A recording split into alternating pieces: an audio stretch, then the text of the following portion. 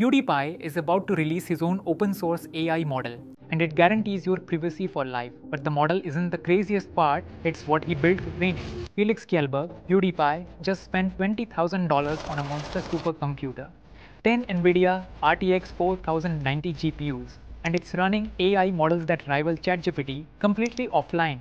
No cloud, no data tracking, no big tech watching your every move. Here's where it gets wild. He's created something called an AI council, Chote AI models working together, voting on answers like a digital democracy. The result? Smarter, balanced responses without bias baked in by corporations. But that's not even the best part.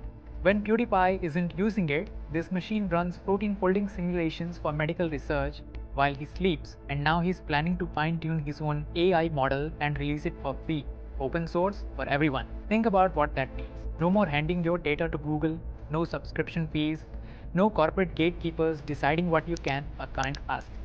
PewDiePie is literally showing millions of people you don't need Silicon Valley's permission to own your AI. This is what self-hosted AI looks like. And if even a fraction of his fans build their own systems, the entire AI power structure shifts.